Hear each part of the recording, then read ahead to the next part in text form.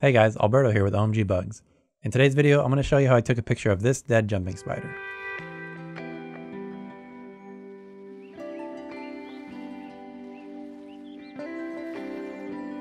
Now I know a dead insect isn't the most exciting thing in the world to photograph, but if you happen to find one, floating on your pool or maybe in your front or backyard, I think it's a very good opportunity to practice some macro skills. So next time you find a dead bug, instead of going, ugh, you might go,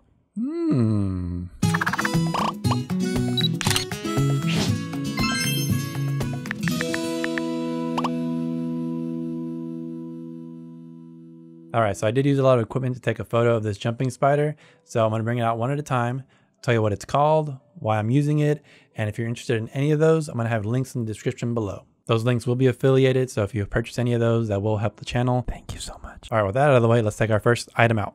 First thing we're going to use is this newer metal tripod. It's very sturdy, it's awesome, I love it. We're going to set that up to hold our camera and a few other things, so let's go ahead and set that up. There we go. The next thing I'm going to use is this Super Mag slider from Bellbond. What this essentially does is allow me to move the camera left, right, forward, or back in very small increments. And when you're working in macro photography, this is very helpful. This is one of the cheaper options, but there are more expensive ones, even automatic versions, but I can't afford that. So we're just going to stick with this for now. Let's go ahead and put it on the tripod. There we go. The next thing we're going to use is our camera and lens, and this is only something crazy people like me buy. The lens attached to this is the MP 65mm lens from Canon, and it essentially just does macro photography incredibly well. It goes from close to super close, and it costs about $1,000. So only buy that lens if you're very, very interested in macro photography. And that camera attached to it is a 5 DSR from Canon. It has 50 megapixels, and the reason I got it is just for more detail in my photos. You don't really need this camera or even this lens, but this is just like the crazy person macro dream setup almost. With that out of the way, let's go put this on the tripod. The next thing we have is this metal platform type thing. What it essentially uses that for is to move my subjects up and down. I mentioned earlier that the macro rail slider allows me to move the camera left, right, forward, and back, but I can't very easily move it up and down. And what this allows me to do is move the platform up and down very smoothly. So let's go ahead and put that in front of the camera. Right there should be pretty good. So now that the platform is ready, I'm going to go ahead and put my subject in front of the lens on the platform. And I have my subject over here on a little piece of paper. There we go. The next thing we're going to set up is a desk lamp. Now I'm going to use this desk lamp to help me focus, but not take the photo. So let me go and take that out now. There we go. Now before we go further, I want to make sure that the spider is in the correct position for my photograph. So the way we're going to do that is we're going to turn this light on, which is very bright, and we're going to turn this camera on, and you're going to see what it looks like so far. I'm going to use the macro rail slider to move left, right, forward, back, and then I'm going to use this platform to move it up and down to where I need the spider to be for the photo. So let me go ahead and switch to the camera. So he's not exactly centered in the frame. So what we're going to do is use the macro rail slider to center him and bring him in focus. And then we're going to use the metal platform to move him up and down to the correct place. So let's go ahead and center him with the macro rail slider. I'm going to move the first knob to the left.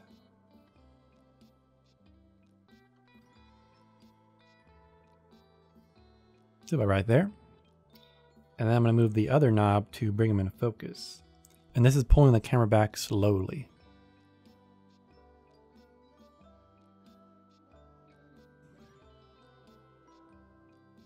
Maybe I'll bring him down just a tad.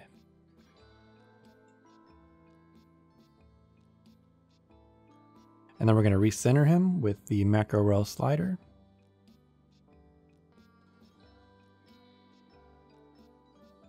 Then refocus one more time.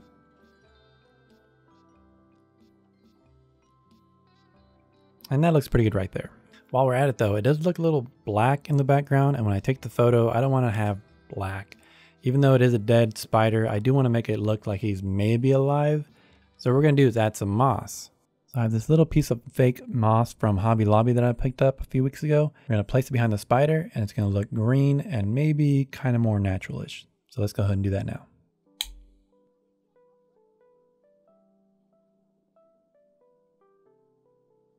There you go, just like that. So now that our subject's in place, the background's in place, and the camera's in place, now we need proper lighting. And proper lighting comes in the form of speed lights with soft boxes attached. When it comes to macro photography, if you want to improve your macro photography very quickly, all you have to do is get a speed light with a soft box attached to it. This makes anything just look great. I do recommend this softbox in particular. It's a 9x9 by Neewer, and it's pretty inexpensive. As for the flash, I wouldn't recommend to start with Canon because they're pretty expensive and there's other cheaper options that do the same thing. If you want to get a flash, which I do recommend, I recommend you start with a cheaper option like the Yongnuo. And I think there's a Neewer brand flash also that's even cheaper.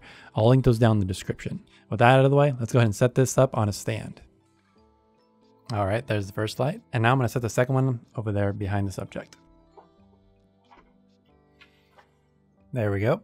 And the last thing we're going to do is we're going to connect this sync cord to the camera. And all that does is send a signal to the flash, so it fires the flash when the camera takes a photo. Let's go ahead and hook that up.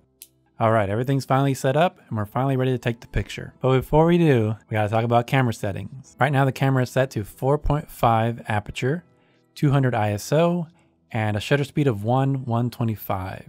And the flashes are set pretty high. The front one's set to 1/8 power and the one in the back is about 132 power. And finally, the camera is set to a 2-second delay when I take the photo. I do this so I can get the sharpest photo possible because after I press the shutter button, the camera is still wiggling for a few seconds, but those 2 seconds are enough time to help the camera stop moving and then take the photo. All right, so finally we're ready to take the photo. Let's take the photo.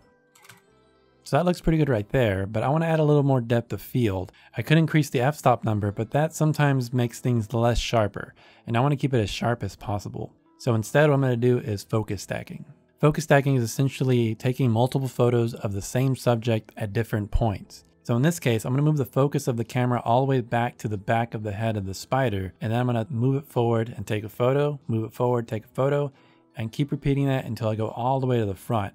I'm going to move very slowly and take a lot of photos, probably 40 to 50 photos. And as I take them, I'm going to put them on the screen so you can see the focus start from the back and slowly crawl to the front with each frame.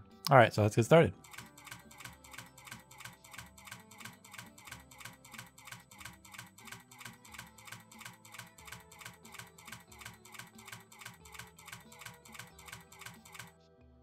All right, so that looks pretty good right there. I took this many photos. I lost count, so I'm going to put it in post. And let's go see what it looks like in the computer. All right, so here we are on the computer, and here are all our files.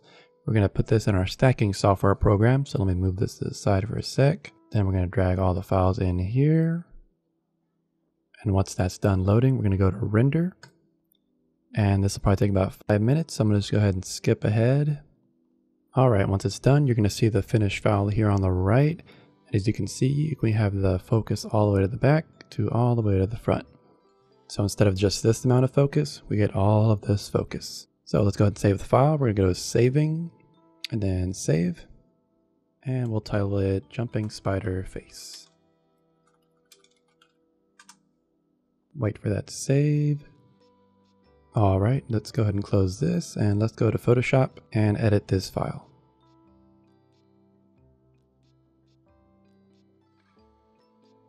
All right, so the first thing we'll do is edit it a little bit here in Camera Raw. I'm going to zoom out a little bit just so I can see the whole picture. And I think I just want to increase the highlights a bit.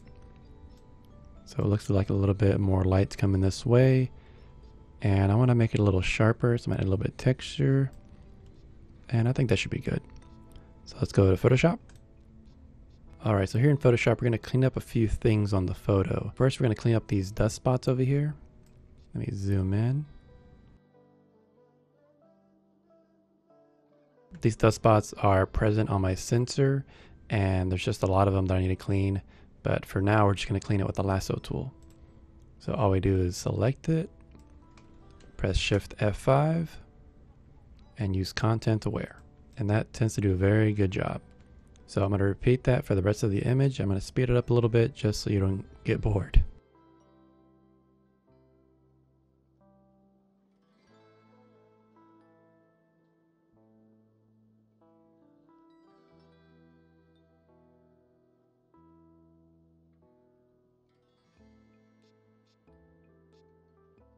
All right, that looks pretty good. Next thing we'll do is clean up this eyeball right here.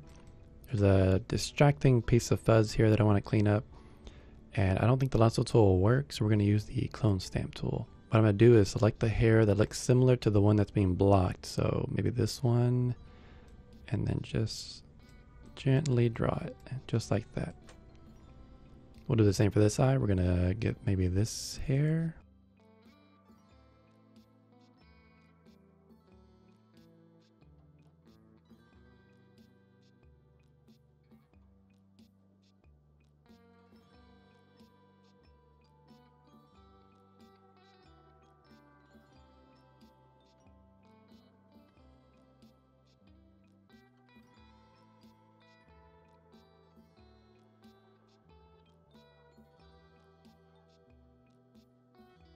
There we go, that looks pretty good.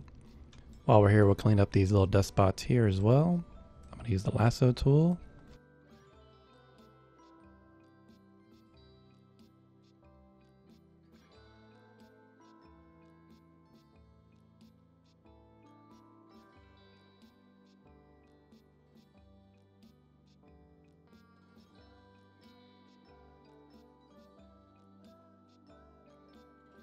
All right, that looks pretty good. And the next thing I'll do is clean up a few more dust spots that I think are distracting. So like this one is very distracting and bright. Maybe this one. So let's go and do that real quick. Let's try the clone stamp tool. Much better. Okay. Let's go find that other spot right here. Let's try the clone stamp tool. That looks pretty good. Zoom out. Maybe fix this distracting little hair here. I'm gonna use the clone stamp tool. I'm gonna get hairs from maybe over here. I'll clean this up first. And then I'll get hairs from there. I'll just paint it in. Just like that. Go ahead and clean these up.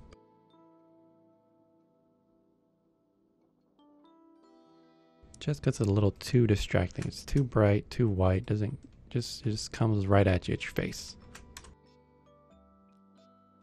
That's not bad. Okay, that looks pretty good, I think. Last thing we'll do is just crop it a tiny bit, maybe to center him. Maybe about right there.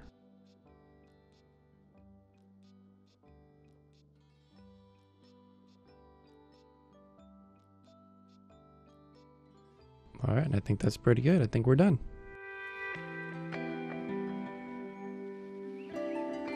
All right, guys, and there you have it. That's how you take a photo of a dead jumping spider. If you have any questions about this video or macro photography in general, leave it in the comment section and I'll get to it as soon as I can.